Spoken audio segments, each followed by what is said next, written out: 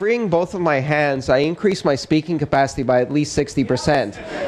See, I use my hands to speak. That's what Greeks do. So I don't like holding those microphones. This is much more comfortable for me, even though it looks really, really silly. So bear with me on that. I'm really excited to be here. I've been looking forward to speaking in Australia for a while now. And I understand we have a great crowd here today. A lot of people from Atlassian, our host. Who's here from Atlassian? All right. Well, first of all, thank you so much for hosting us at this wonderful location. I have to say I'm a fan of your work. I've used your crowd authentication platform. I've used Confluence. And most importantly, I wrote the Mastering Bitcoin book using Atlassian source tree to manage the Git repository where the book is being written. It was all written on GitHub and on O'Reilly's Git server. And I used your product to do all of my book commits. Thank you so much for building a wonderful product that was great to use.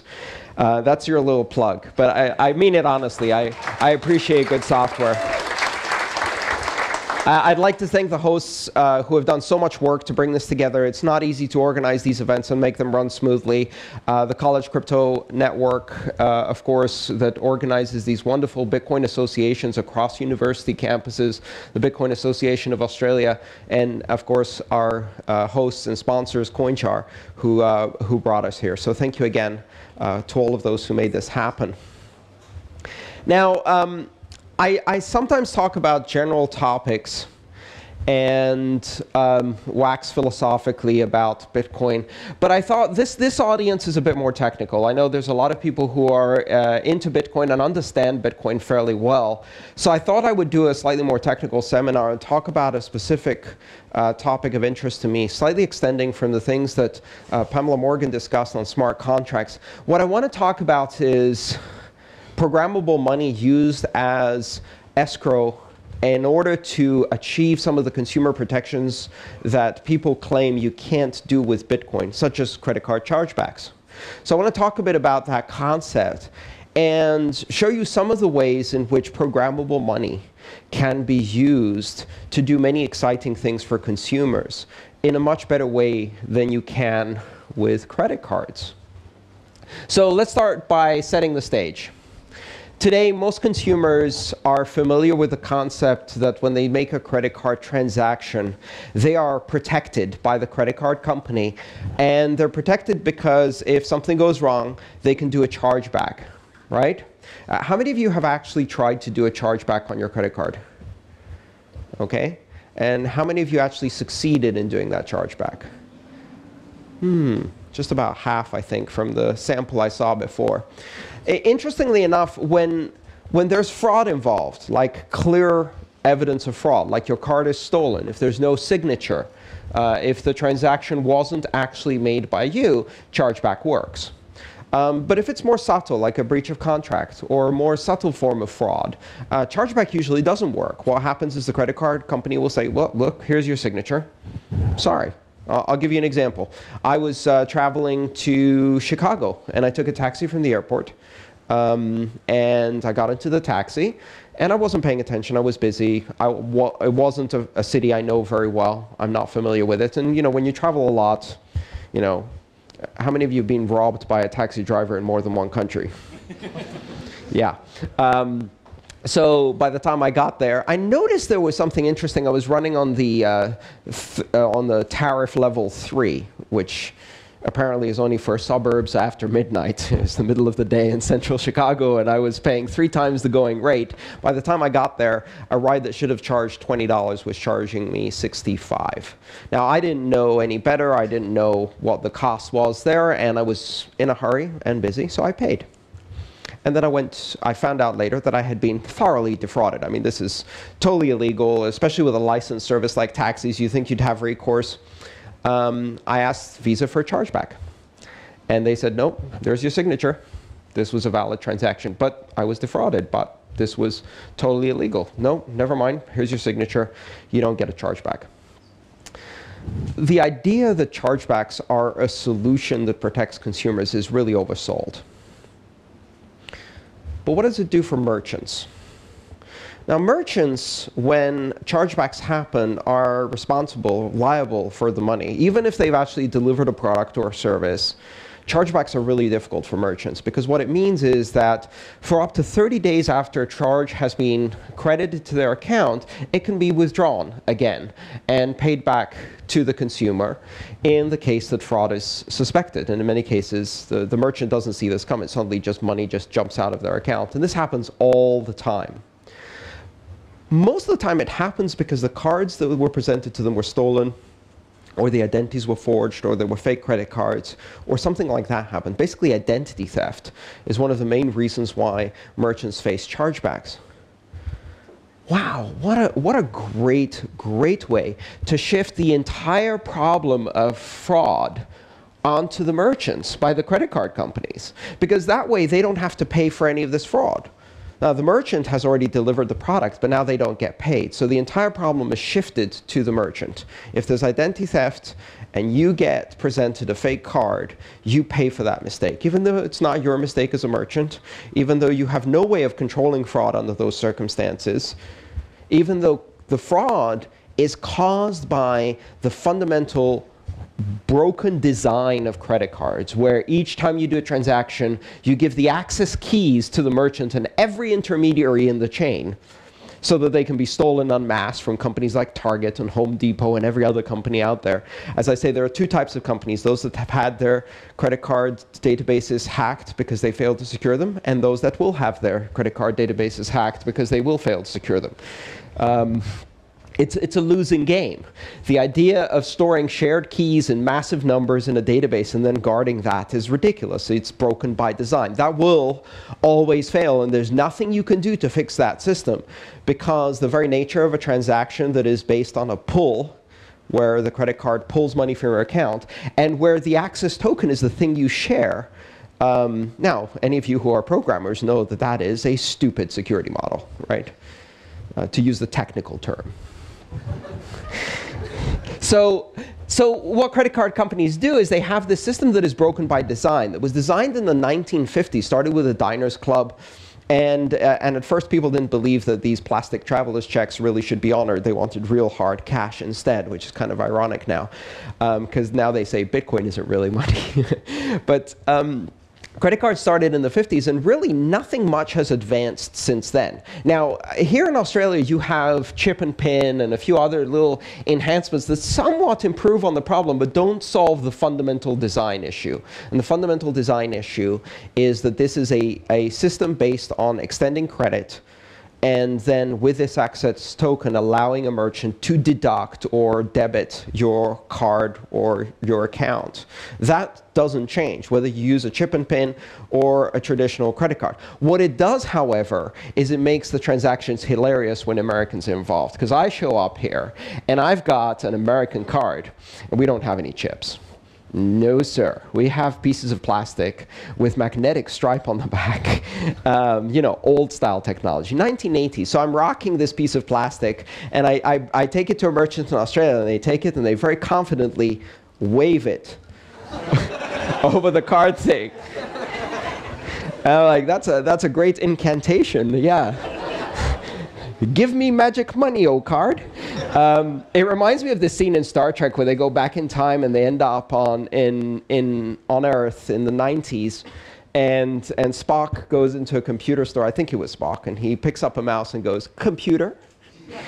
And that's how I feel when they use my card here and they wave it and nothing happens. And then I have to explain to them that really what they need to do is they need to swipe the card, and then they can't really use a PIN because the ACH network isn't connected. So they need to print out a piece of paper, which I will sign, and after that we will send a telegram so that the money can be loaded onto a steamship that will travel across the oceans and or something like that. Yeah, it's an interesting experience. So credit cards are broken by design, and they're technology that is ancient. It was never designed for the online world, yet there's this persistent myth that they offer this consumer protection through chargeback, which doesn't really work for consumers, because you won't actually get your chargeback unless it's a case of extreme identity theft, in which case it wasn't your fault. It was the broken design. And it hurts the merchants because they end up paying for all of the fraud. And for that privilege of shifting the burden of all of the fraud on the merchants, they get charged 3% on every transaction. You know, I mean, it is a brilliant scheme for making money, but not really a brilliant scheme for paying and serving consumers. There's this persistent myth that because Bitcoin transactions are irreversible, somehow that exposes consumers to fraud and risk that you don't have in the credit card space. So I've been hearing this for a while, and I've been trying to rebut this argument and debunk this argument. And I thought tonight would be a good opportunity to go through this and talk about all of the cool things we can do with programmable money to solve that exact problem. All right, so how many of you here have heard of the concept of smart contracts before today? All right, great. So smart contracts, I would say, are mostly overhyped for what they can deliver today. But one of the key components of smart contracts is this idea that a transaction is not just a ledger entry that says, from Bob to Alice, pay 5 Satoshis, right?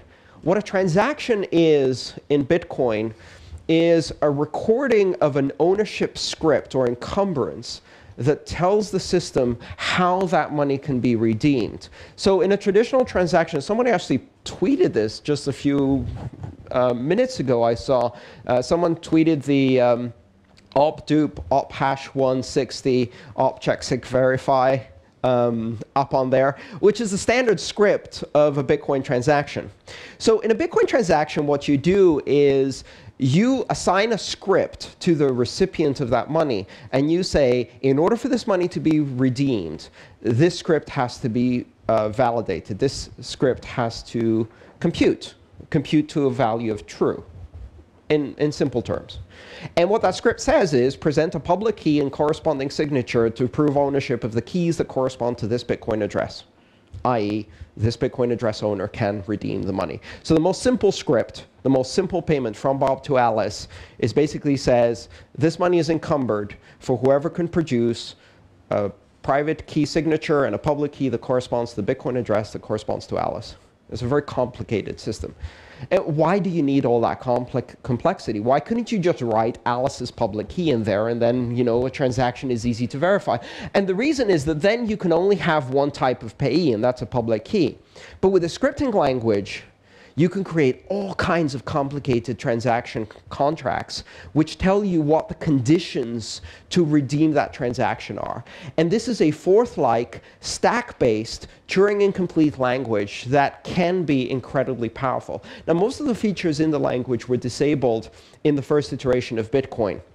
Because what we know about Satoshi is a brilliant scientist, very interesting grasp of economics and game theory, not a very good programmer. The first iteration of the Bitcoin client was a mess, spaghetti jumble of code. It was a hairball.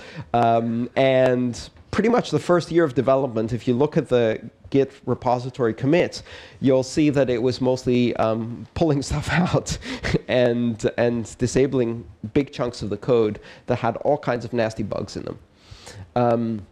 Part of the cleanup in the first year was fixing this language to make it a lot more secure and robust, because it had a few bugs in it. But in the last 2 years, a lot of these features have started to be turned on again. And so in January of 2012, we saw the experimental introduction of the check multi-sig verify system for multi-signature transactions. It was actually a competition between 2 different competing standards for that. And if I remember correctly, those are Bitcoin Improvement Proposal 16, Bitcoin Improvement Proposal 17. It was put to a vote by the miners, and the miners decided to support, if I remember correctly, BIP 16, which is the check multi-sig verify opcode. What that allows you to do is set up an M of n multi-signature. And an M of n scheme means that you have n declared signatories, of which a quorum of m can authorize payment. Now, in the code, what this looks like is a script that says you require, for example, 2 of the following 3 keys to present signatures in order to verify this transaction. And this is a very simplistic type of script, but it is extremely powerful. Because one of the cool things that happens in the scripting language is that you can take all of that script and simply present it as a fingerprint called a pay-to-script hash address. And then you can make the payment to that and hide all of the complexity. And in that script, you can put very interesting things. For example, you could say, this can be redeemed by anyone who does a 2 of 3 multi-sig or a 1 of 5 multi-sig and a 1 of 2 multi-sig. So you can do if, and, or structured conditional statements. You can also combine it with many other criteria in the system. So for example, one of the features of Bitcoin transactions is a system called nlock time. So the nlock time field within the transaction can specify a time condition which says not to be redeemed on or before date X or block X. If you give a number that's less than 4 billion, it's a block number. If you give a number that's more than 4 billion, it's a Unix epoch milliseconds since January 1st, 1970 timestamp. So it's a really cool feature because you can say, here's a transaction, and it works like a post-dated check. It can be redeemed on or after either block 375,000, or it can be redeemed after this specific date. And the granularity of the timestamp won't be met 100% because this is a decentralized network and the time synchronization is not accurate. But in any case, you're doing block confirmations every 10 minutes. So more or less, somewhere in that 10-minute range, it's going to land in a block. The node that includes it in the block will have passed the timestamp. It will accept it as a valid transaction. All right, a lot of technical gobbledygook. How many people have I lost so far in the audience? Anybody who's like really confused about this? OK, a couple of people. All right. So let me wrap it all up and explain it in simple English. You can say that in order to redeem money from a specific address, it takes more than one signature, or it takes a specific time delay, or both. And you can combine all of these conditions together. So now let's look at how we can use that in the real world. How we can use that to do automated escrow, time lock escrow, and automated dispute resolution in some cases in order to reintroduce consumer protection mechanisms in a programmatic way right into this currency in a way that's never been possible, and that in fact far more powerful than credit card protections and far more flexible than credit card protections. All right, let's do a quick compare and contrast. First of all, if you buy something on eBay and you use PayPal, whose arbitration rules are you using? PayPal's, great. And what if you use Visa card to buy a coffee at a coffee shop? Visa's, great, fantastic. And if you buy your air tickets with American Express, you're using American Express dispute resolution mechanism. So your chargeback will be subject to the rules of the provider of the payment network. So the transport protocol defines the legal mechanism by which you get chargeback. Does that make sense to anyone? No? That's ridiculous. Why would it be so? Why can't I buy something on eBay and say I want to use American Express dispute resolution? Why can't I buy something with Visa and say I want to use PayPal's rules? Because the dispute resolution mechanism is tied inexplicably and inexorably to the payments network. Well, here comes Bitcoin, and it is a neutral transport payment protocol that is independent of the dispute resolution mechanism. And here we can do something really interesting. I can choose on a transaction-by-transaction basis who I use for dispute resolution. I can include third-party escrow on demand.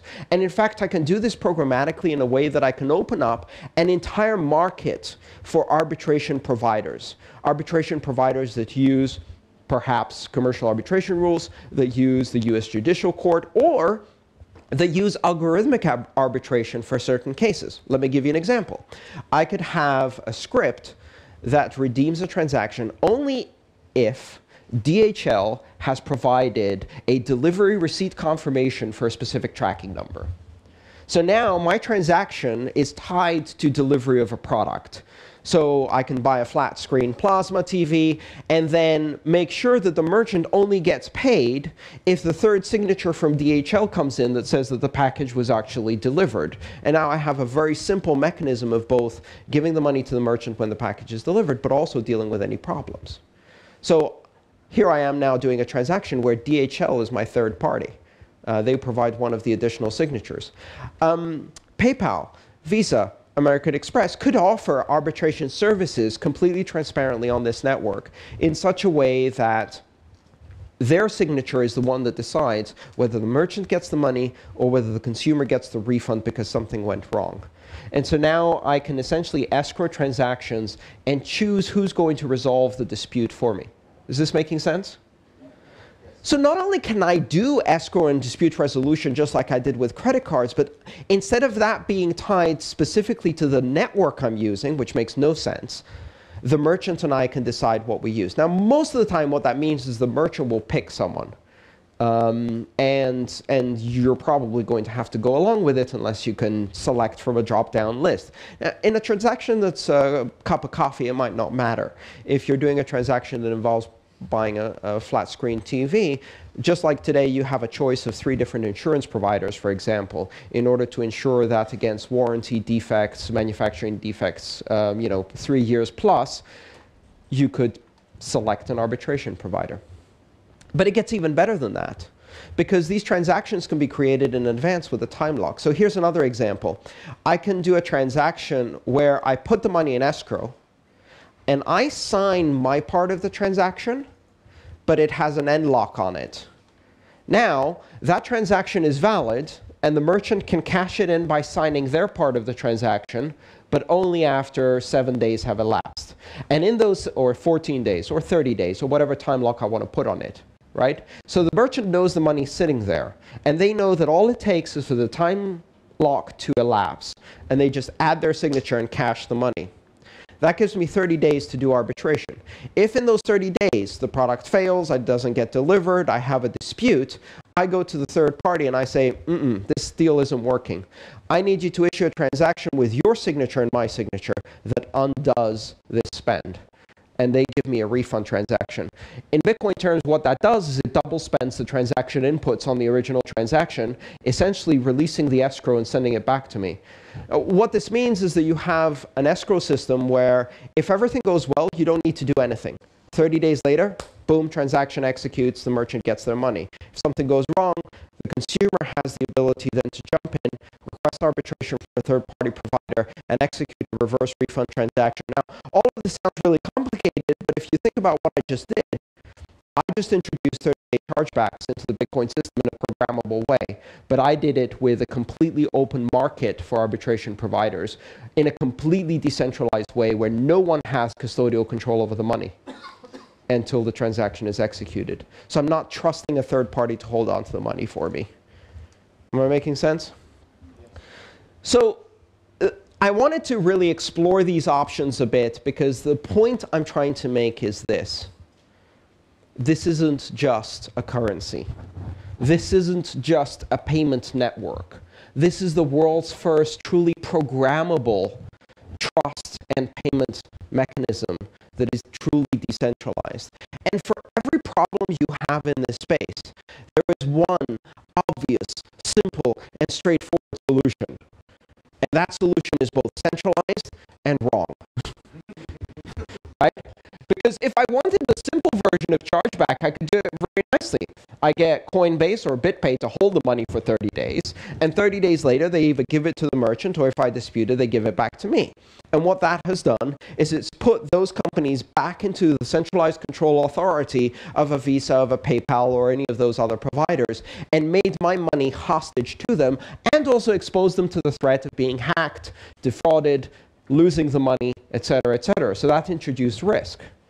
But what I can also do is construct a programmable transaction that gives me all of the benefits of escrow, all of the benefits of recourse for a consumer, but without any centralized provider, without the arbitration provider having custodial control of the money, the consumer doesn't have custodial control of the money, the merchant doesn't have custodial control of the money, and in the vast majority of cases, which is 99% of the transactions, everything goes peachy, everything works fine, and the transaction just automatically goes through 7 days later.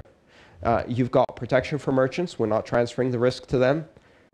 We've got protection for consumers, and we've done it without creating any intermediaries. This is just one example of how you can use the power of programmable money to create completely new classes of services that do not exist in today's world, that simply cannot be done. Here's the other thing to think about. What I just did was I took a function that in our traditional financial system only occurs when you buy a house, right? You don't do escrow to buy a cup of coffee. Certainly not for a cup of coffee. You don't even do escrow if you buy a flat screen TV, right? You only do escrow if you buy a $500,000 house, right? How many of you here have used escrow services? Okay, how many of you here use escrow services when you were not buying a house? 1, 2, 3. Okay, a tiny minority. Why is that? Because the complexity and friction and cost of doing an escrow transaction is so high that it would only be suitable for the largest of transactions. Well, guess what? 150 years ago, the only person who got to write a check was either a king or a duke or a duchess, perhaps. And they would write a check to sell an estate or buy an estate. Now, if someone pulls out the checkbook, and you don't even do it in Australia anymore, but if someone pulls out the checkbook and the checkout line in the supermarket in front of you, 15 people in the line go, oh. Because now it's going to take 10 minutes for them to write everything out and sign it. And it's usually, it's gone from, and this is what I call the grand arc of technology, it's gone from grandiose to grandparent, right? So at first it's only the Grand Duchess of York who signs a check, and then eventually it's just the grandparents who sign checks. So what that means is you've taken a technology that used to be too expensive, too limited, too exclusive, and you've taken that technology, in the case of checks, for example, and you've made it universal, ubiquitous, easily accessible, and eventually obsolete. It becomes trivial to the point of being obsolete. But what I'm saying now is with programmable money, we can take things that are currently in the purview only of the largest banks, that are things that only the largest banks, the largest multinationals use on a regular basis, the things that you would only use when you were buying a house, and we can bring them into the domain of everyday purchases by massively simplifying the user interface and massively simplifying. Now, I'm not saying we're going to use escrow to buy a cup of coffee. The risk is not worth it. In fact, in that scenario, you don't even need confirmations on the blockchain, because in many cases, the effort required to defraud someone out of, okay, coffee is expensive in Australia, I have to say. $8 for a long black is ouch. But yeah, but it's really good coffee, I have to say that. But still, I'm not going to use an escrow transaction even for that. And most merchants will do a zero confirmation transaction, because the speed at which you pull customers through the line is more important than whether one of them then goes away and by colluding with a minor executes a double spend on the $8 they spent on the long black. I mean, really, if they're that good, they deserve a free cup of coffee. Yeah. So, but there are cases where it would make sense to use this. So if you're buying a yacht, if you're buying a car, if you're buying a flat screen TV, if you're buying a home entertainment system, perhaps, you can now bridge the gap, from the trivial, the coffee, to the buying a house. Now there's a whole range in between of transactions that you can expose to escrow.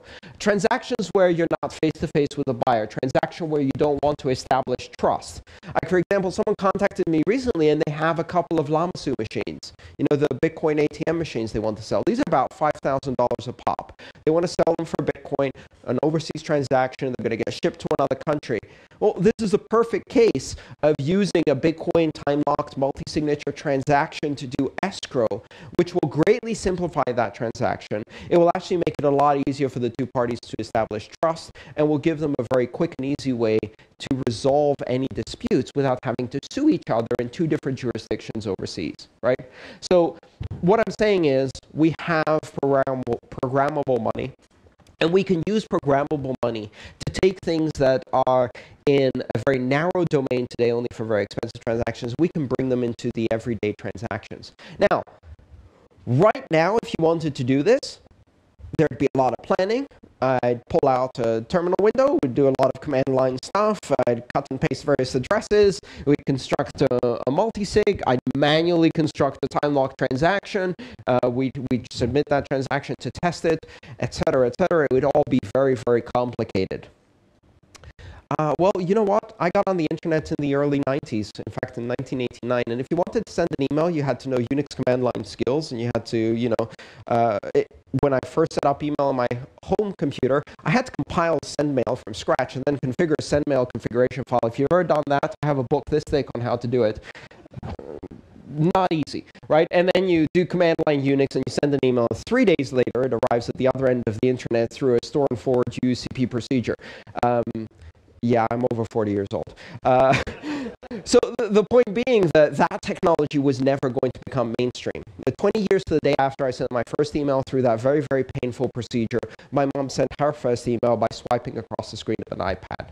And we're going to follow the same exact technology curve with this technology. The power is already there. The programmability of money, the scriptable nature of transactions is there for your imagination to use and find ways to combine these features and create services that have never been created before. And these services will be decentralized without giving custodial control over your money. They will be instantly scalable and global in nature, and they will be available to consumers. And when you create a beautiful user experience and user interface and design and wrap this into an application that makes it simple and easy to understand for a consumer, you could have the next billion-dollar industry. Because in the Bitcoin space, what today are problems, some of us are looking at these as entrepreneurs and saying, here's an opportunity to make a billion-dollar industry. I've used this a lot, this expression, this analogy, but if you look at all of the media publications in '95 about the internet, what they said nonstop was, it's great, but now that we have all of the world's information out there, we can't find anything. And some people thought that was the problem, was going to doom the internet. You had all of these articles saying the internet will never work, it will collapse, it will never scale, we'll never be able to find anything. And two dudes decided that this was going to be a way to build a company, and now they have a $360 billion business. So take the problems you see in Bitcoin, find a way to solve them, and this is programmable money. So for the first time, you have open standards, open API, and open network. You don't need to ask for anybody's permission to go out there and create a massively successful financial service that has never existed before, just with the power of your imagination, and make that available to everyone, everywhere in the world, simultaneously on a global, scalable network. If you can't build $1 billion business out of that, I mean, what the hell? This is magical stuff. We are at a moment in history which is extremely rare, when this enormous field of opportunity opens up and people who have creative vision can now do things because you don't have to ask for anyone's permission. And with that, thank you so much for listening.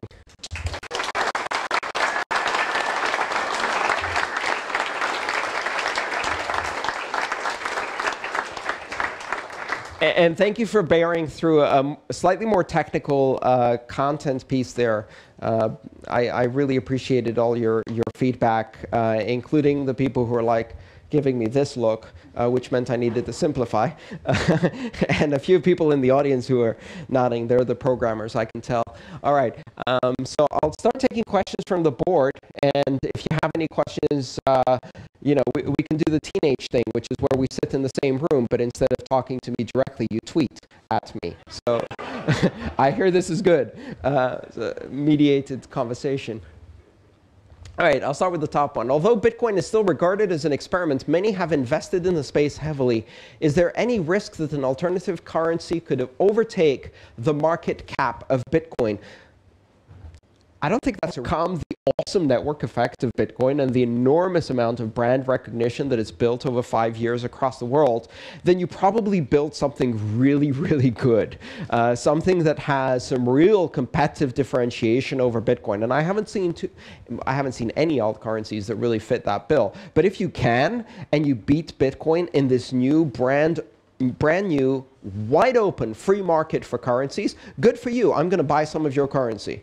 And if it's better than Bitcoin, great, let's move on.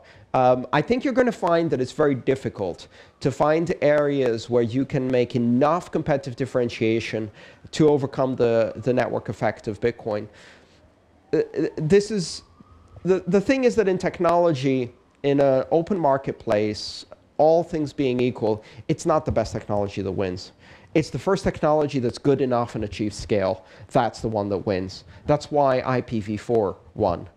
because it doesn't scale. It sucks.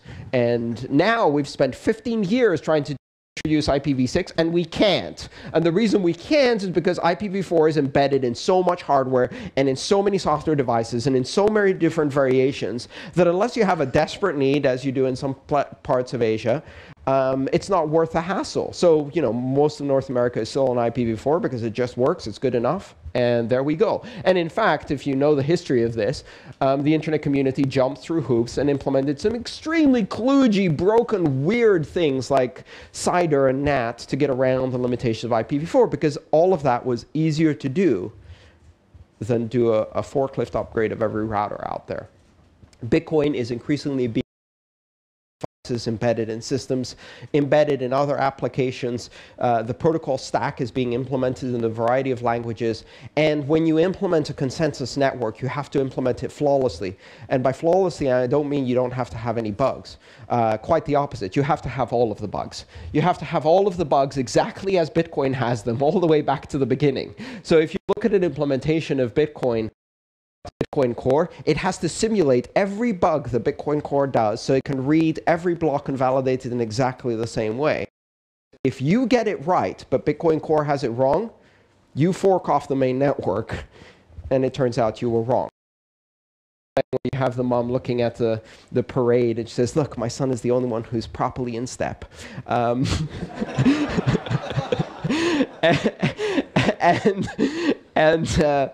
And if you're doing that with Bitcoin, you could have the most awesome correct implementation, the same as you're off the main network. You're the one who forked away from consensus. Bitcoin has enormous sticky effect because it is implementing for the first time a decentralized consensus network in code, which means it's actually very difficult to create a diverse spectrum of code that implements the same standard in exactly the same way at every block height. And that's what you need on the consensus network. So, yeah, if you can do it, good for you. This is not going to be easy. Bitcoin achieved scale and is good enough. I think the only thing that unseats Bitcoin is Bitcoin itself.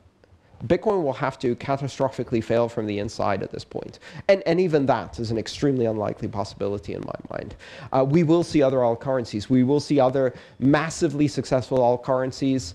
They will not probably threaten the market share or market capitalization of Bitcoin, because what we're seeing already evolve in Bitcoin is a Pareto distribution. It's a power law, right? Which means that you have 5 or 6 of the top currencies are going to capture 99% share, with one of them having the lion's share, 2 or 3 having a, 10, 15, 20% of share, and then you're going to have another 100,000 currencies that share the last 1%.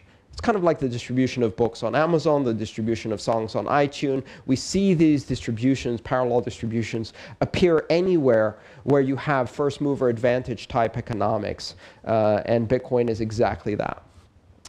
Would you consider speaking to the Australian Senate? I was invited to speak tomorrow. Unfortunately, I'm traveling. I did consider Skyping from my local hotel. Then I experienced how wireless works at local hotels. And I realized it would actually be easier for me to Skype from the New York region using my gigabit Ethernet connection than it would be to connect from Melbourne or Sydney to Canberra. That is a sad state of affairs. And so my message to the Australian Senate is, the fact that I can't use internet to talk to you in your own country should be a sign that perhaps you have regulated the industry, the internet industry, in such a way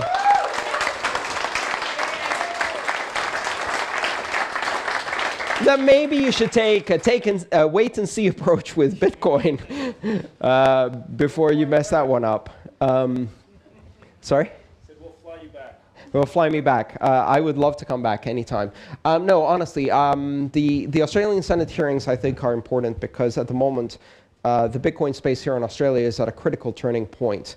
On one side, you have the possibility of becoming a regional hub of innovation and technology that will actually support not just Bitcoin in Australia, but more importantly, Bitcoin throughout Southeast Asia, which is one of the most hungry markets for alternative currencies that exists.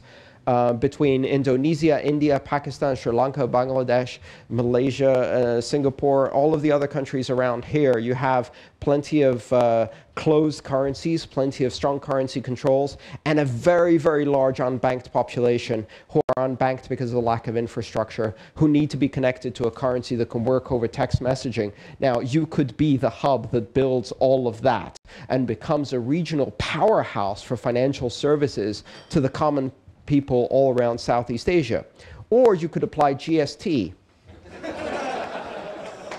and throttle the baby Bitcoin tech industry in Australia in its crib, and then end up being a backwater of development, because Bitcoin isn't going to slow down. Bitcoin will get along just fine. Australian Bitcoin will suffer, and a lot of the companies here will move abroad, and they'll take the talent with them, and that would be a real shame, because Bitcoin technology is very, very geographically versatile. And GST is not very geographically versatile. So people will follow the path of least resistance. And it would really be a shame to take a country where you have economic literacy, numeracy, you have English-speaking skills, which, by the way, English-speaking skills, you say, okay, a big deal, it's a big world. Well, 99% of the documentation in Bitcoin is in English. It's actually very difficult for many other countries to understand Bitcoin, because for the time being, it's still all written in English. So you have a distinct advantage here. Don't squander it. I would hope that doesn't happen. How do you hedge against value fluctuations while a payment is in multi-sig escrow? That is a great question. I don't really have an answer for it right now. If you're dealing with large amounts and at a time when Bitcoin is quite volatile, that could be a problem. Some merchants, in fact, I think most merchants, if they price in the local currency, all of their cost is in the local currency, all of their payroll is in the local currency, and they just use Bitcoin as an easy payments mechanism, will find it difficult to use these advanced features, because that will expose them to currency exchange risk that they don't currently have. Usually what they'll do is they'll take the Bitcoin payment and flip it into Australian dollars instantly to limit their exposure to currency currency volatility. Yeah, what that means is that what we're going to have to see before we can start using these technologies is adoption of Bitcoin reaching a level, perhaps, where you can remain inside the Bitcoin economy for extended periods of time. And the more you can do that, the less volatility you're going to see in the overall market. Bitcoin is volatile, not because Bitcoin itself is unstable, but because it is a tiny, tiny marketplace. In terms of liquidity, a currency with $5 billion worth of liquidity is like a kiddie pool next to the Pacific Ocean, right? So every now and then you have this kiddie pool of liquidity in Bitcoin, and a fat dude jumps in. And things slosh around a lot. Compared to that, the US dollar is the Pacific Ocean. Fat dude jumps in, nothing really happens. So that's the difference, right? It's a volatility is, you've got to think of fluid dynamics is actually a pretty good model for cash flow and volatility purposes. But the point is that Bitcoin is currently small, so exchange rate fluctuations will continue for at least a couple more years until the markets are large enough, Bitcoin is traded broadly enough in enough different marketplaces around the world. But, look back. Where did we come from? 2 years ago, there was one exchange. And it was managed by an incompetent idiot based on PHP and MySQL code. Good riddance to that. But now we have a dozen exchanges that are prominent and have the majority of the volume. And there's probably another 3-4 dozen exchanges that have a small regional role to play. By this time next year, we're going to have 1,000 exchanges. And the liquidity will be much better. We're already seeing institutional investors get involved in exchanges. I don't think this volatility is going to be a problem for too much longer. So yes, that gives us 2 years to build awesome multi-sig escrow capabilities, so it's a race. Build them. By the time you build them, the volatility will be down. What is the end game of Bitcoin? I believe the expression is to the moon, but I would be happy to go for a somewhat more, limited game plan, which is world domination. No, seriously, I think, to me, the most important end game for Bitcoin is really simple. It's the other 6 billion. There are 6 billion people on this world today who have either no banking facilities at all. About 2.5 billion of them are classified as unbanked. They live in cash-based societies with no ability to access to international liquidity, credit, to transfer money across borders, or to even transfer money across short distances. You know, that involves suitcases, literally. And there's another probably 3.5 billion people who have single currency, heavily restricted, heavily controlled bank accounts with very limited capabilities. And they're essentially little islands, little pockets of financial activity disconnected from the rest of the world.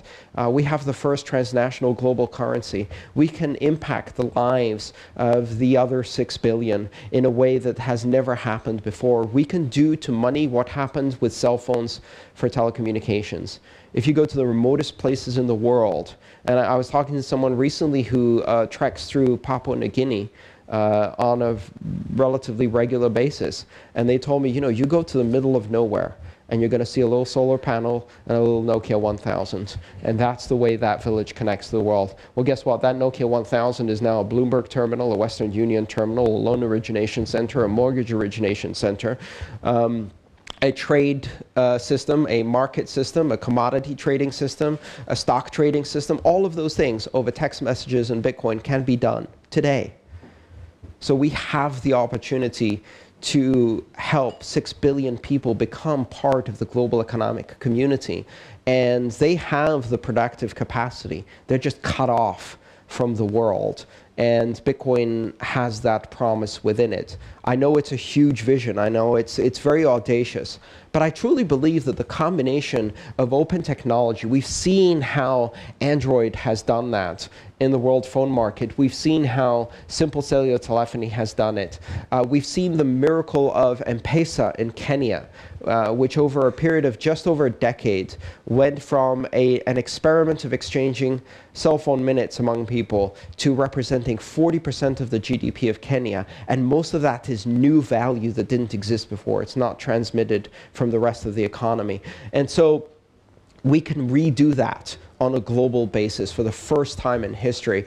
That's the end game for Bitcoin, the other 6 billion. All right, how will we overcome the centralization of Bitcoin mining?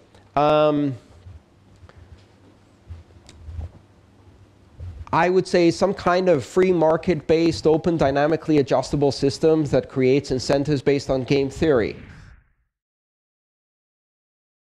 So at that point, you couldn't even burn your money for fuel because your goat was producing better fuel right next to you. Now, if that's the standard down there, then there's maybe another 30 or 40 countries at the bottom of the stack that Bitcoin currently has a better currency.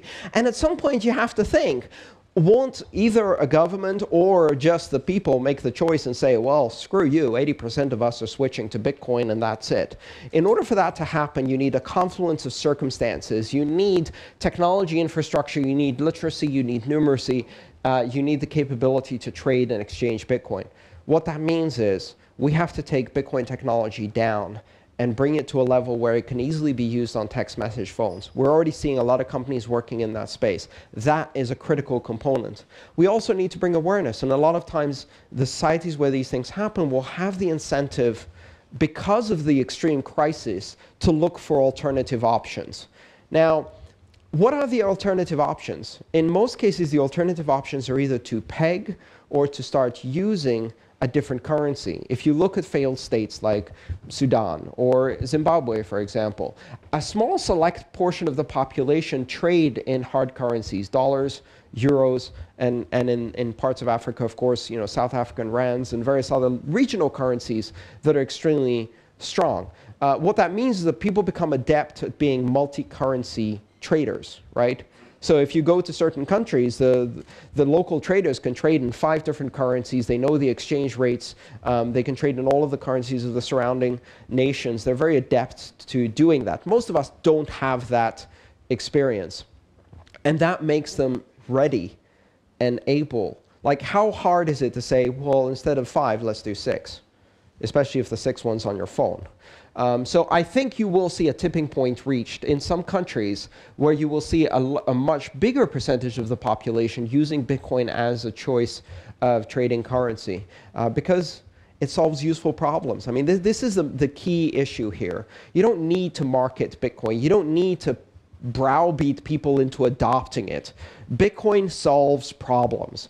Bitcoin solves real problems that in some places in the world are life and death problems. And if you can solve these problems for people, you don't have to tell them to adopt Bitcoin. All you have to tell them is how. And they will come stampeding towards Bitcoin when the crisis presents itself. I've seen that experience already in places like Argentina, and it's really palpable how people get it.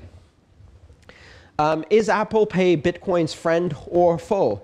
Apple Pay is a fantastic development, and it is Bitcoin's friend. What it does is it creates a massive marketing engine behind the concept of touchless pay through NFC.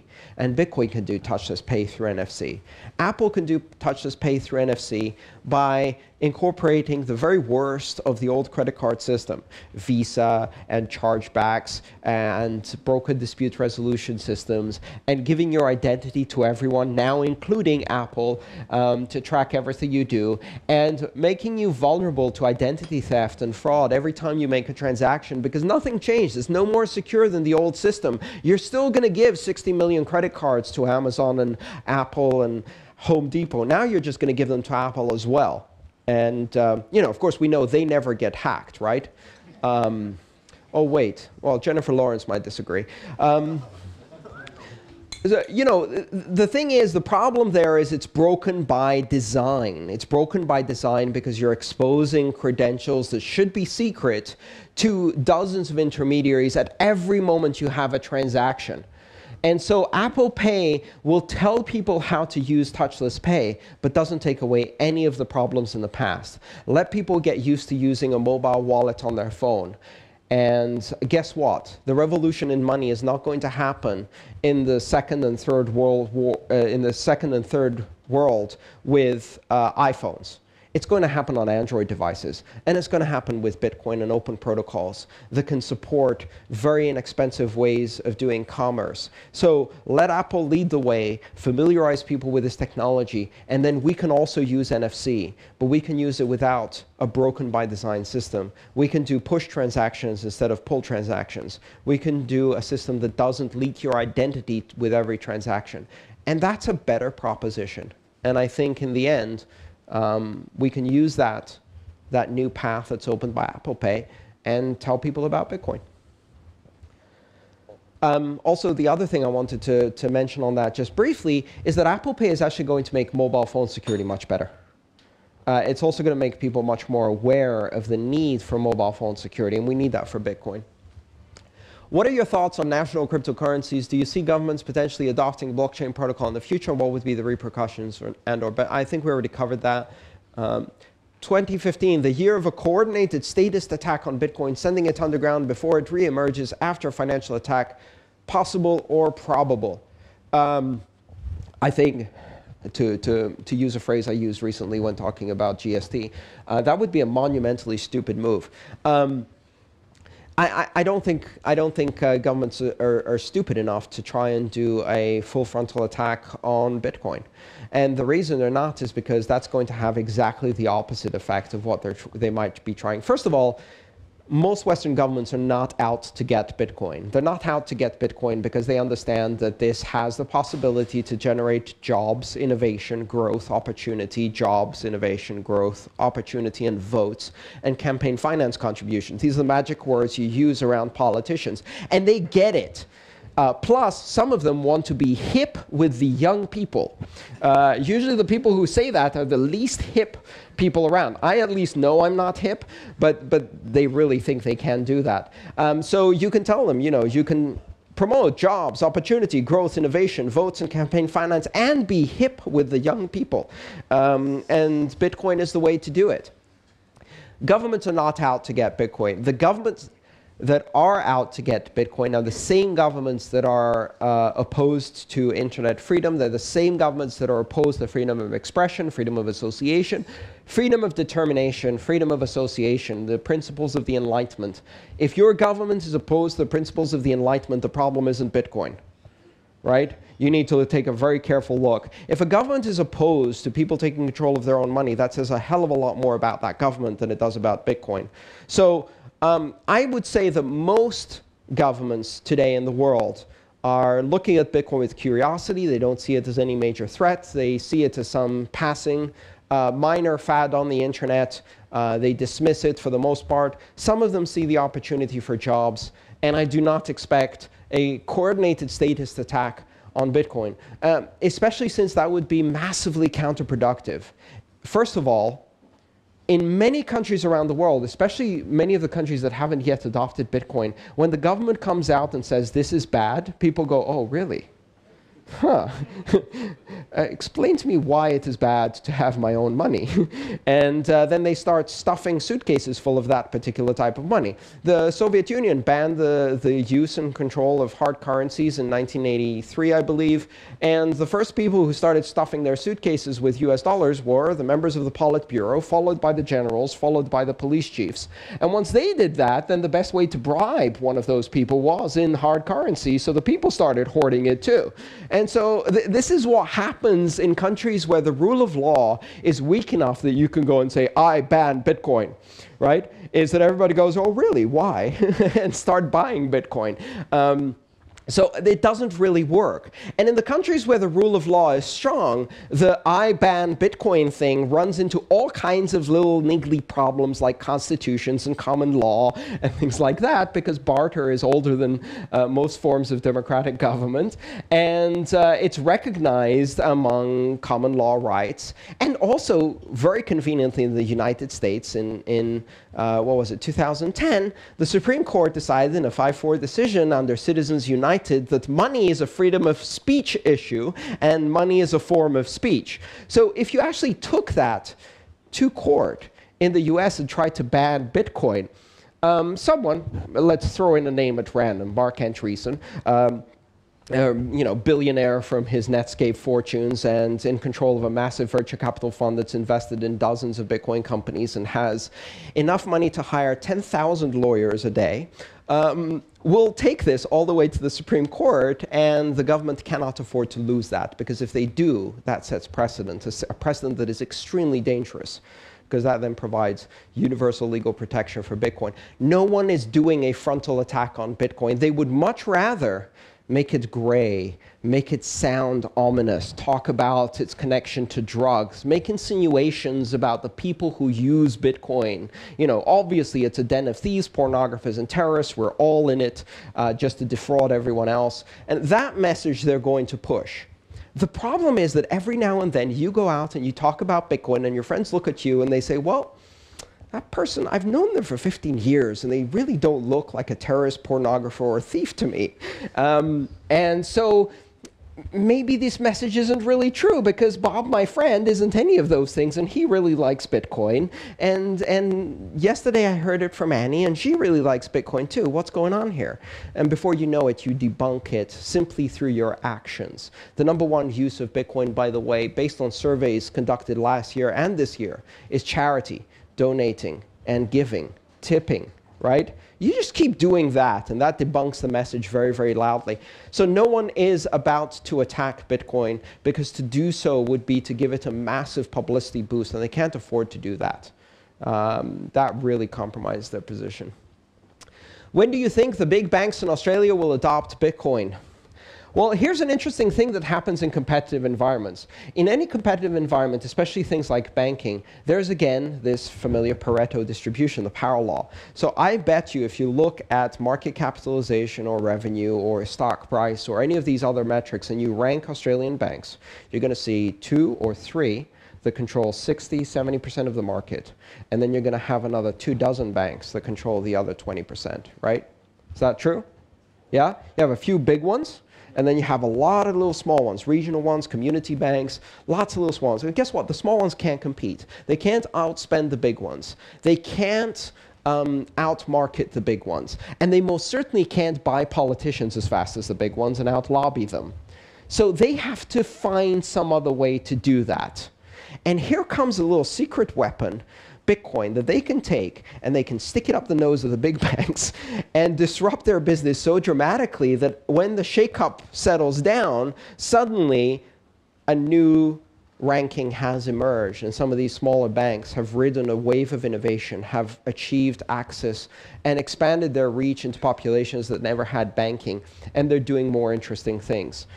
That's exactly what's going to happen. If you look at the early internet, at first the telecom companies fought tooth and nail to stop the internet from happening. Now, a lot of people don't remember this. They're like, oh yeah, of course. And then AT&T became the biggest ISP, and we were all happy. That's not how it happened. I lived in Greece. The phone company actually put blockers on the phone systems to shut down modem calls on long-distance lines. They would shut down modem calls because they didn't want us using modems to bypass the long-distance monopoly. So they fought it actively, and this happened all around the world. And then a couple of very, very small carriers decided maybe there's some business in this ISP thing. And they started building community ISP networks. And before you know it, they started competing with the big guys and showing them the way. And eventually AT&T picked up the message and became the largest carrier. Because they discover that, and this is the message I deliver to banks all the time, there's two ways this scenario plays up. The cryptocurrency bandwagon has started rolling, whether under Bitcoin or some other name. It has happened. There's no way to put that cat back in the bag. Cryptocurrency bandwagon has started rolling. There are two positions you can take vis-a-vis the bandwagon. You can be on it, or you can be under it, because it's going to run you over. And really, there's two ways to look at this. You can embrace, you can rejoice, you can adopt, you can enhance, you can join the blockchain systems, and you can use them to extend your reach to new customers. And then Bitcoin will fundamentally disrupt your business and turn it upside down in 10 years. Or you can fight, you can delay, you can disrupt, you can try to challenge Bitcoin. And then Bitcoin will fundamentally disrupt your business and turn it upside down in 10 years. Either way, you can play with or you can play against. This has happened before many times with technology. Do you think Kodak really believed that photography was going to disappear? Right? Do you think they thought that suddenly people would stop using film? Of course not. They thought film was a form of artistic expression, and nobody would use these silly, low-resolution, terrible cameras that were coming out. And then something weird happened. In 1998, the largest manufacturer of cameras in the world was not Fuji, was not Kodak, was Nokia. A company that had never made cameras before, a company that in fact didn't make cameras, they just slapped them on phones. And suddenly they were selling more cameras than anyone in the world, and their industry disappeared overnight. This stuff happens again and again and again. Disruptive technologies have a tendency to do that. You can be with the whale oil, or you can be with the oil. You can be with the horse, or you can be with the automobile. You can be with fiat, or you can be with blockchain currencies. It's happening either way. So the first banks that are going to adopt Bitcoin are going to be the small banks, and they're going to use it as a competitive wedge to beat their larger competitors. And what you're going to see is this concerted march where all of the banks are saying, we won't do Bitcoin. We won't do Bitcoin. Hey, where are you going? We won't do, no, this way. We won't do Bitcoin. One of the banks is going to say, well, I'm going to do Bitcoin and march off and cut off the herd. And what happens then is a stampede reaction, because they all just scatter in all directions. They're like, oh shit, maybe we should do Bitcoin really, really fast. Every bank I talk to, by the way, has a project in the works. They're doing research on Bitcoin. They're trying to understand blockchain technology. And what's the interesting thing is they get that they can use this in their own industry. If you don't realize it, but behind the scenes, banks have these massive clearinghouse intermediaries like SWIFT and DTCC that does equities in the US. And all of these exchanges that take a 1, 2, 3, 4, 5% cut in order to do clearing of transactions. And we just introduced a completely algorithmic, decentralized system that is free. You think they don't know that? They're like, huh, so SWIFT, explain to me again why I'm not going to replace your entire industry with 100 lines of Python. That's the question they're asking, right? Which is the question we're asking about the banks. They're asking about their own clearing houses. So eventually they're going to figure it out.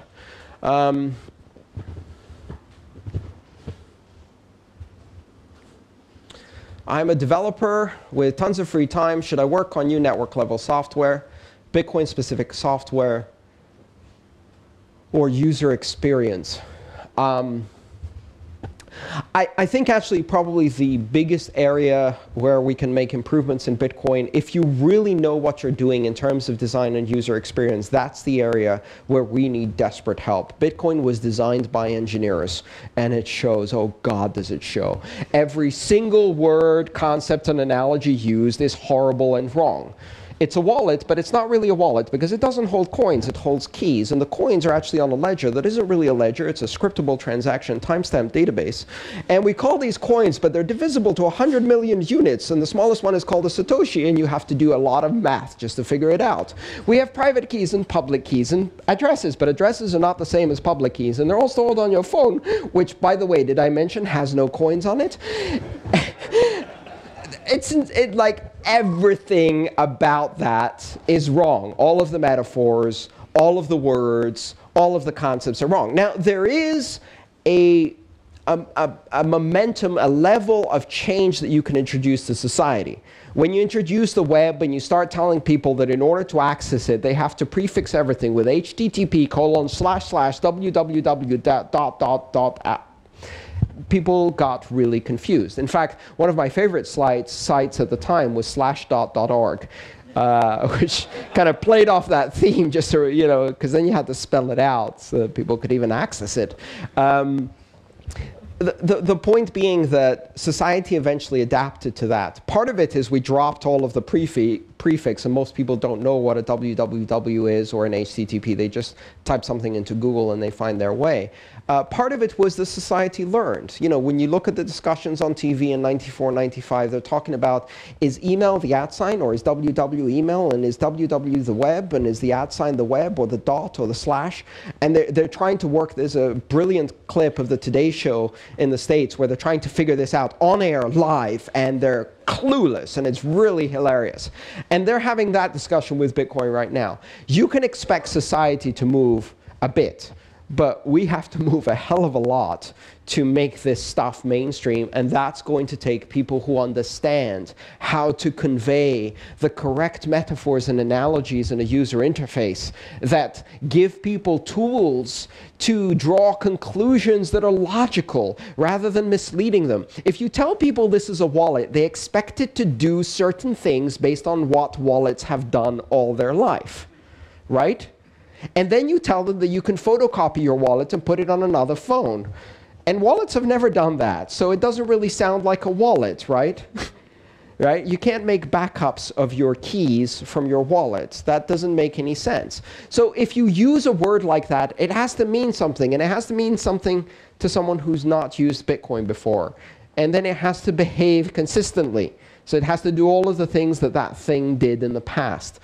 Yes, please, we need more user experience. We also need security mechanisms, so hardware wallets, two-factor authentication, multi-signature technology, and making those things easier. But the real truth is that people don't work like that. You don't say, let me choose a project, and then I will become passionate and enthusiastic about it and work on that. If you try to do that, you fail. In fact, you will keep jumping from project to project trying to find what's important to you. So start with that. Start with what is important to you. You want to do development in Bitcoin. What is the thing that drives you? What is that aspect of your personality? What is the thing you love to do? What is the thing that keeps you up at night? What is the thing that you can't possibly put down, that is constantly nagging at you? Okay? For me, there are certain things in Bitcoin that nag at me, that I cannot put down, that whisper in my ear, that obsess me, that I keep thinking about. Because those are the things that are deep in my personality. They're things that mean something to me, that have emotional impact and power in my own personality. Find that and do that plus Bitcoin. Because then you will be passionate and enthusiastic and creative, and then it won't be work. then it will be your passion just plus Bitcoin, right? Find the place. If you're a musician, do music and Bitcoin. You know, if you love social interaction, do social media and Bitcoin. If you love eating out with your friends, find a way to help restaurants take Bitcoin. I don't know. But find the thing you love and then add Bitcoin. Don't go searching around the Bitcoin space and say, what could I do next? Because the truth is that this is the most incredibly broad opportunity we've ever seen. You can reimagine any aspect of money and any financial service that exists. So trying to find which one to grab is the wrong way. Where do you see Bitcoin 3 years from now?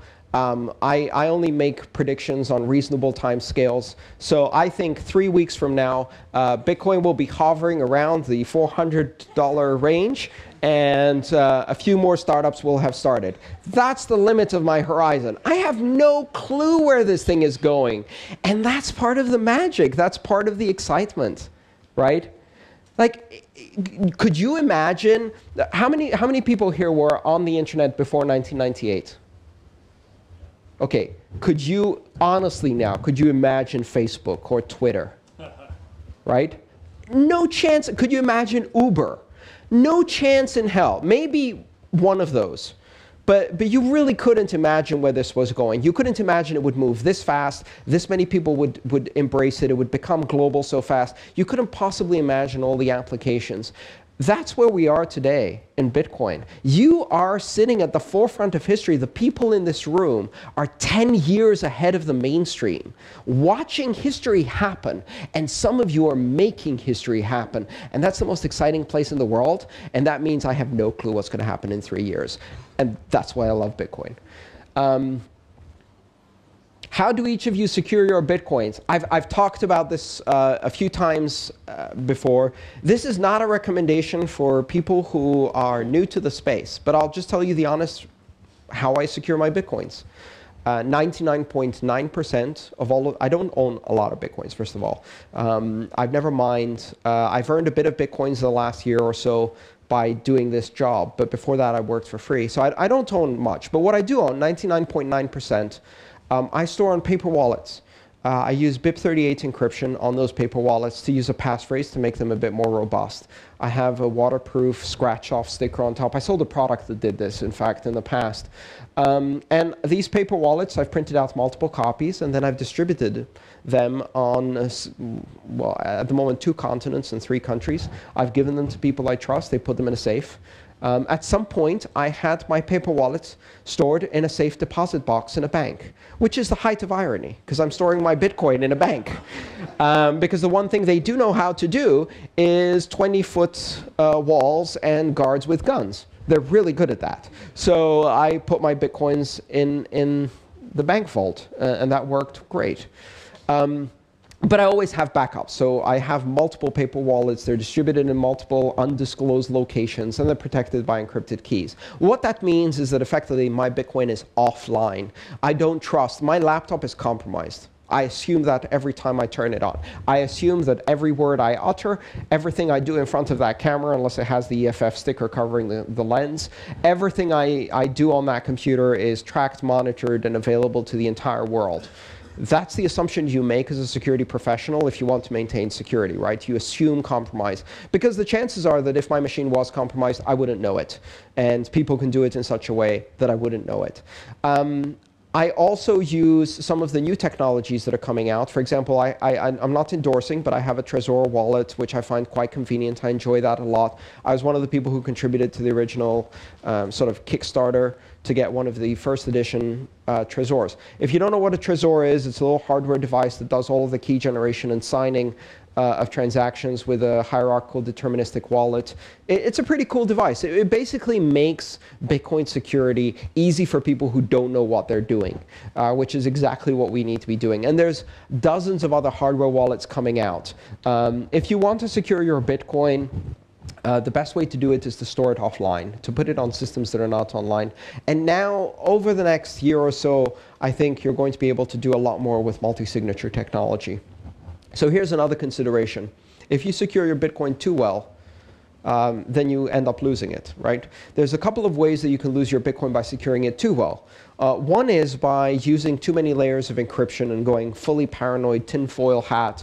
So you have a LUKS encrypted partition onto which you have an Ethereum password protected wallet that only contains one of the 3 signatures. The other 2 are in a backup that you gave to your uncle that's double encrypted with AES 256 and a passphrase that you've memorized that is completely random that you generated with Diceware. And within a month, you will forget one of those keys and you're screwed. Guaranteed. This has happened a number of times. So that's one way to lose your money. The other way to lose your money, which a lot of people don't think about, is that if you secure your Bitcoin really well and something happens to you, your family is out of luck. How many of you today have family members who can access your Bitcoin holdings if you get run over by a bus? All right? And I'm not going for the terrible scenario where you die. I mean, that's horrible. And actually, you should plan for that.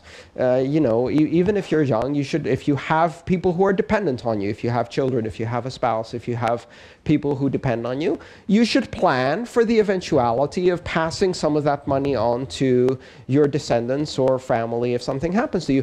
But let me take the really simple scenario. You're out and you're trying to do the double ollie on the steps of Parliament, right? And you execute the perfect double ollie, and fortunately it's captured on the GoPro, and then you slip and you smash your head onto the concrete and you pass out and you're unconscious for 48 hours. And someone needs to pay the bill.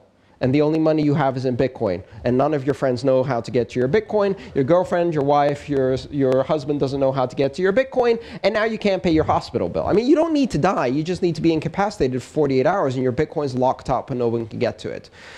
Consider using multi-sig technology to actually solve that problem. There's a couple of ways you can do it. You can create multi-sig address where, for example, you have 1 of 2 or 1 of 3, and you give a key to a spouse, and you print out a key and you put it in a safe, and you explain to that person how to break it out if something happens. The other way to do it is to contact a lawyer. I know Pamela Morgan from Empowered Law, for example, offers a service for survivability and digital estate planning. So if you've got a lot of Bitcoin, like really a lot of Bitcoin, then you should probably have a plan for what happens. So that's my secure legal talk. How much time? We're way out of time, but I can keep going. Okay. All right. I will not be offended if you have other things to do. If you need to go to the bathroom, just get up, go. No worries. I'll just keep going for as long as I can stay upright and they keep us in this building. Yes. I got one here. Thank you. Okay. Very good question. What do I think are the challenges in scaling Bitcoin? And we've had a couple of questions on here. So I think Donald Knuth once said that premature optimization is the bane of programming or something like that. I don't remember the exact quote. I'm paraphrasing. The root of all evil. Okay, so those of us who are programmers understand that optimization, especially optimization for scalability, which is really the typical problem that we come into, involves making choices. And when you're presented with a trade-off, picking one fork versus the other. And the problem with that is that when you make that choice, you exclude all of the paths that descend from the other fork. If we go into Bitcoin and we start making scalability decisions now, especially scalability decisions that preclude other forks in the path, we're doing so with very little information. We don't understand yet how people are going to use this. We don't understand what Bitcoin will need to scale to. Like, is Bitcoin going to become a micropayment network for doing under $1 transactions globally at the rate of Visa? In that case, we have to scale Bitcoin to be able to do between, let's say, 20,000 and 100,000 transactions per second, right? Now, that's a very different computer science problem than saying Bitcoin will primarily be the reserve currency and through sidechains will empower other chains that do those things. But really it will be the money that governments use to buy aircraft carriers and pay for oil, and very, very rich individuals use to move money around. And eventually it will become more like kind of a higher quality long-term gold holding. And that's a possible path. We don't know yet. There might be better altcurrencies that do the micropayments thing. Sidechains may allow us to use Bitcoin as a reserve currency as the gold for everything else. If you make choices through premature optimization now, you will have to pick between one or two of those alternatives, and that's a bad idea. I think the best approach, and we see this now, is this. On the one hand, we see experimental modeling of the scaling and capacity issues to understand where are the bottlenecks in Bitcoin. There are bottlenecks in terms of disk capacity and blockchain size, the blockchain database size, which some people argue become worse when you have data introduction like op return and hashes and fingerprints and counterparty and things like that. Other people say it doesn't really matter. Moore's law for disk space says that, you know, I have 23 gig now, I'll have 23 terabytes in 5 years, and I'll have 23 petabytes in 5 years after that on my iPod. In which case, do I really need to worry about a 23 gig blockchain that isn't growing that fast? These are all valid considerations. There are concerns about what the capacity of transactions are. There's a company that did some simulating, and they were able to easily reach 100,000 transactions per second by simulating certain conditions and certain simple optimizations that can happen on the blockchain. The bottom line is, we don't have a scaling problem right now. Have you ever put in a transaction that wasn't included in the first block if you paid sufficient fee? I haven't. When you have that problem, very smart people have already been working on the solution for years, and they will find a way to fix it. When the blockchain gets so big that many of the full nodes drop out of service, then we'll start seeing pruning nodes. In fact, Gavin Andresen is working on exactly that right now. When bandwidth becomes a problem, people start working on it. Gavin Andresen is also working on a system using invertible Bloom filters in order to do state synchronization between nodes, where you can transmit a block simply as the difference in state. And you can now get a 2 order of magnitude reduction in the size of blocks and make them linear rather than increasing exponentially in size. Well, those are some interesting solutions. Optimization will happen. I have no worries that Bitcoin can scale. And the simple reason for that is because I know that IPv4 can't. And yet I use it every day. I mean, it really can't scale. It couldn't. And if you look at the discussions, and I've been in this industry long enough, every year you get that article that says, is this the end of the road for Ethernet? Will it ever be able to exceed 1 megabit per second?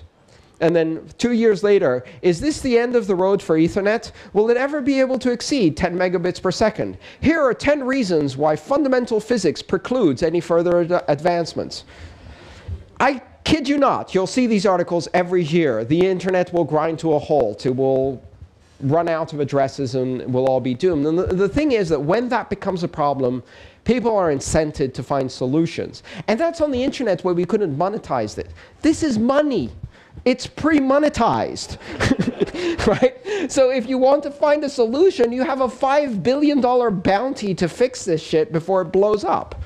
All right, so scalability, I really don't worry at all. What I do think is, if you are interested in scalability, this is a space with some very exciting big data, analytics, statistical science, data structure, synchronization, database science to be done. Some really interesting innovation where you can create software that will be used by millions or perhaps billions of people if you get it right. And you can play a small part in history. So go forth and optimize and put in a pull request, and when the problem comes up, we'll look at your solution.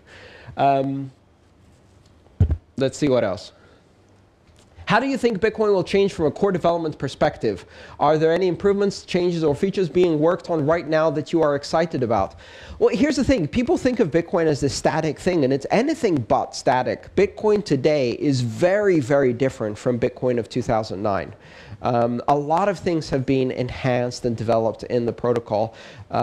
New script operands like op-check multi-sig verify, which is only 2 years old for multi-sig, op-return, which is less than a year old, and allows the introduction of data structures in the blockchain, which made it possible for counterparty and master coin and proof of existence and other meta protocols to introduce very exciting features elegantly into the blockchain instead of through kludges.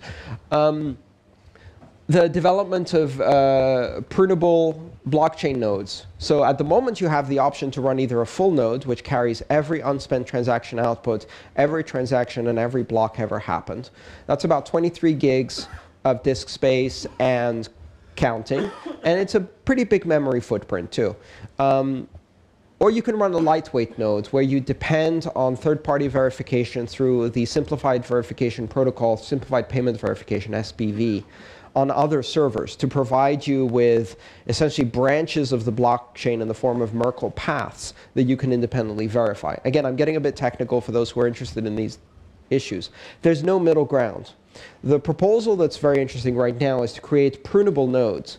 Now, a full node not only carries the entire transaction set, it also carries all of the transactions that have already been spent. And there's no reason other than historical analysis to carry those. They're not required to create new transactions. You need to carry the entire UTXO set if you want to be able to do independent verification of transactions. And you need to have the Merkle paths and Merkle trees for all of the transactions that you prune, but you don't need the actual transactions. So you could drop the blockchain by an order of magnitude and create an intermediary node that is still fully authoritative and self-verifying, but without carrying all the baggage. Then the full node essentially gets renamed. It's an archival node, right? It's like the Wayback Machine. The other developments that I'm really interested in, the invertible Bloom filters that we talked about. We did a show on Let's Talk Bitcoin. We had Gavin Andreessen come on the show and explain this to us, which was rather interesting.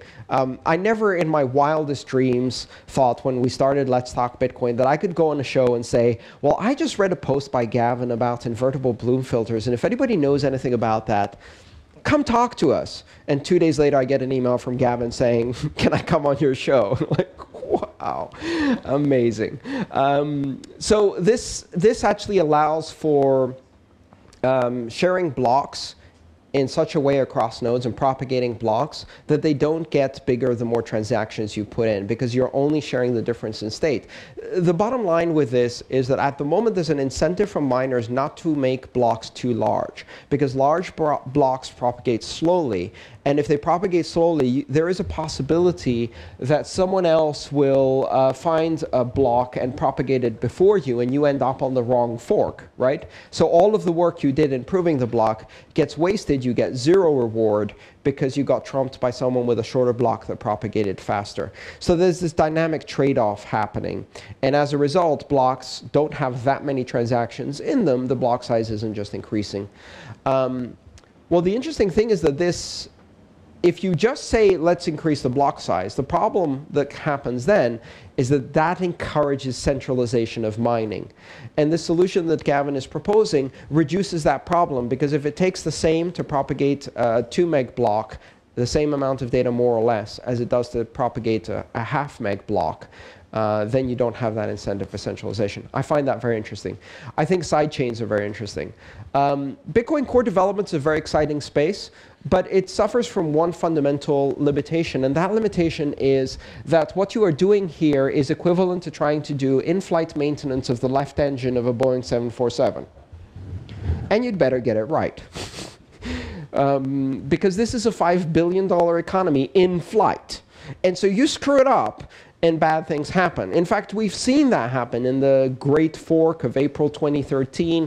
We had a 26-block divergence caused by a bug in Berkeley DB. That is exactly the kind of thing that happens when code development is working too fast. So at the moment, the pace of development is very conservative, the testing is very extensive, and most miners are running a release that's 4 releases behind head in order to make sure it's well tested. I think that's a really good thing. But what that does is it means that Bitcoin can't easily absorb all of the innovative passion and creativity and new technologies that are coming along. And that's why altchains are so interesting, and that's why sidechains are so interesting, because they can try out new features in market conditions and act as a filter and testing ground. And then Bitcoin can arrogantly pick and choose just the best ones, right? Pluck the best features from the most successful altcoins and incorporate them after a more thorough level of testing into the blockchain. And in fact, sidechains will allow that to happen even better. But I do think one of the things that's going to happen is that the core protocol of Bitcoin is gradually going to get ossified. And that's because it's going to get embedded into devices, systems, and software so deeply that the cost of upgrading becomes a problem. And at that point, the pace of change will start slowing down. So you'll end up with an environment where we've released Bitcoin, 14.5, but 90% of the network is still running 09 from 2 years ago because they haven't gotten around to upgrade it, because it's really running on firmware and a USB miner or whatever. That's going to happen in Bitcoin, I think. Andres, maybe last question. Last question. OK. Thanks so much. I'm very new to Bitcoin. There's a lot of Welcome. Thank you. There's a lot of very bright minds in the room, and I guess I'm interested about the barriers to entry to Bitcoin. I've personally just been interested in the last 4 weeks. I'm quite interested in buying Bitcoin. Uh-huh. And I find it very difficult to explain it to other people that I start talking to, and I find it difficult to actually buy Bitcoin. And I think that I want Bitcoin to succeed because I'm interested in the kind of like general technology. I just think unless it's easier to explain, talk about, and those some of the barriers to entry are reduced, I'm concerned about its future. All right, that's a great question. So the question was about barriers to entry into Bitcoin, the fact that Bitcoin technology is in many ways opaque to a mainstream audience. It's obscure. And it's difficult to understand. It's difficult to explain. It's also very difficult to get Bitcoin, to buy some or earn some or find some out there. And the person asking the question was concerned that that would somehow stall the adoption of Bitcoin and slow things down. I think if we look objectively at technologies that have come before, the truth is that the adoption cycle and the maturity cycle of a technology usually takes decades. But what we've seen over the last 50 years is an accelerating cycle where technologies get simpler and become mainstream much, much faster. So, the automobile took 40 years before it was mainstream technology. Electricity took, 30 or 40 years. The telephone took 20, 25, 30 years before it was mainstream. The internet took 15. Bitcoin's going to take 8. I mean, you see this compressing cycle. Now, that's not to mean that this Bitcoin in 8 years will be mainstream. The Bitcoin that we will have in 8 years will be almost unrecognizable from the Bitcoin of today. Just like the internet that I used when I first got on, which required Unix command line skills. I tell people this, they don't believe it. But when I was on the internet in the beginning, I had a piece of paper in my wallet with a list of IP addresses of the 10 or 15 sites that had interesting stuff on Gopher, Archie, and FTP that I could go download. This is pre-DNS. This is pre-web. There are no search engines. You need to know the IP address of the FTP server at Stanford University. Now, is that the internet we were going to go mainstream with? Hell no. Nobody is going to do, well, nobody apart from utterly geeky people like me. Some people will look at a technology, see the long-term vision, and they will overcome any obstacle to make that technology work. The first copy of Linux I downloaded was version 095B. I downloaded it from Linus Torvalds' personal FTP directory at the University of Pennet, I believe, in Finland. I downloaded it onto 200 floppy disks, to install it. But because I couldn't afford 200 floppy disks because I was a poor student, I could only buy 100. So I downloaded the first 100, started the installation, stopped halfway through, overwrote the 100 disks. This took 4 days. And I had a sign on my screen that says, if you turn this off, I will kill you.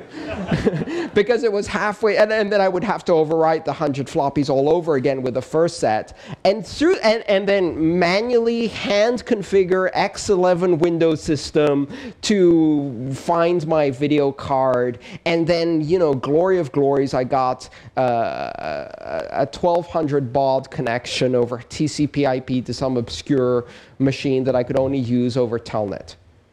Now, normal people don't do that. Normal people say, hey, the latest Star Wars is out. You want to catch a Coke and go see a movie? Whereas me and my friends, we were like, oh, the latest version of Linux is out. Do you want to spend 4 days installing it on 200 floppies? Well, let me tell you something. Thank God for the freaks and the geeks and the weirdos who will go through all of that. Because I know there are a lot of you in this room. And nobody ever made history by going to watch the latest Star Wars movie. But the people who did some of those things did make history. And we're going to make the really difficult choices now and use technology that is almost unusable because we can see what it can become.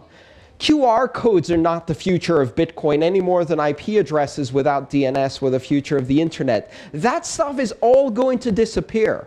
We're never going to see that again. The idea that 5 years from now you will ever see a Bitcoin address is preposterous. You will only see a name, if that. You will see an automated endpoint. You won't look at addresses any more than the average internet user knows about the MAC address of their Ethernet card, understands the frame settings, knows what their IP address is, knows what their, you know, /24 network subnet is. I do. And that's because I'm weird and geeky. But the average user doesn't have to know. And that's where Bitcoin will need to go. You're absolutely right. Bitcoin as we have it today is not mainstream ready. But that's OK, because there's enough weirdos and geeks and eccentrics in the world who see the vision, who will work hard. And the simple answer here is this. All of these problems are billion-dollar industry opportunities. You have open programmable money. You think something is difficult to use, make it easy to use, and you will be very successful in this space. And that was the last question I was taking today. Thank you so much. I'll stick around.